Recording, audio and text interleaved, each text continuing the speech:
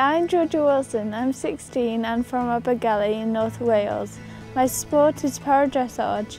Mum introduced me to this sport when I was only 2 years old, as she thought it would help my balance and increase muscle tone due to having cerebral palsy. It's constantly challenging as you aim to improve the movements and harmony in dressage. It's all about building a partnership and trust between yourself and the horse. I train for at least 2 to 3 hours per day, 7 days a week, so it's all pretty full on. You also need a big home team for dressage, and I'm really fortunate to have 2 great coaches who give me lots of support. The horses also need a farrier, dentist, vets, nutritionist and physio. Then there is also my mum who drives the wagon, and there's a physio and sports psychologist for me. So as I say, it's a really big operation.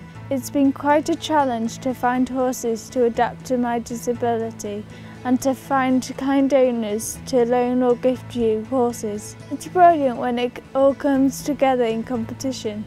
My first competition abroad was in Belgium in 2010 for under-21s to represent GB. We had a most successful year, winning Kickstead in June and the Junior International at Moorfield, where we won the Grade 3 overall and the junior section. The horse, you have a partnership like a big friend, and whenever you're upset he's always there and he won't argue with you.